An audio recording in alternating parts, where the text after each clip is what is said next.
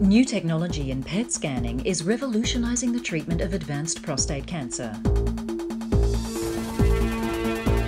The first stage of the process uses a new high-tech approach to detect how far the patient's prostate cancer has spread.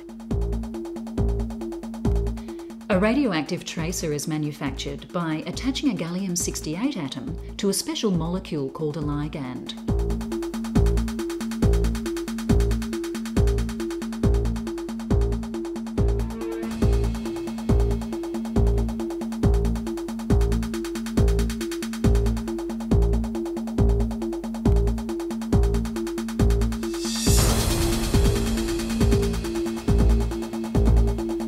When injected into the body, the ligand attaches itself, like a key fitting into a lock, to a protein called prostate-specific membrane antigen, or PSMA for short, which is found on the surface of prostate cells. Up to 1,000 times more PSMA is found on prostate cancer cells, including prostate cancer that has spread to other parts of the body.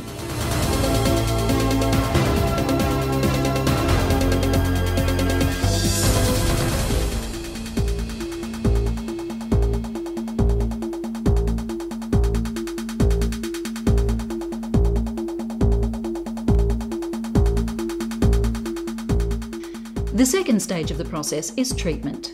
This involves attaching a different radioactive atom to the ligand and injecting it into the patient's body.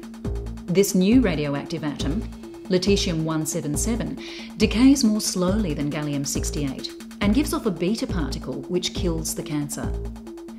Doctors inject the lutetium ligand combination into the patient's body and it attaches itself to the cancer cells, where it begins to deliver the radiation. The beta particles only travel 1 millimetre, so they deliver high levels of radiation to the cancer cells, killing the cancer.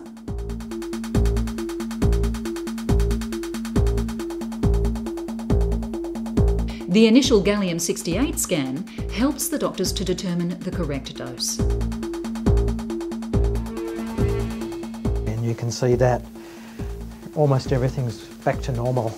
In fact, if we looked at this scan, it's hard to pick an abnormality. So all the tumours in the bones, but also the adrenal glands and the lungs have disappeared. And we can look at this in a variety of other ways.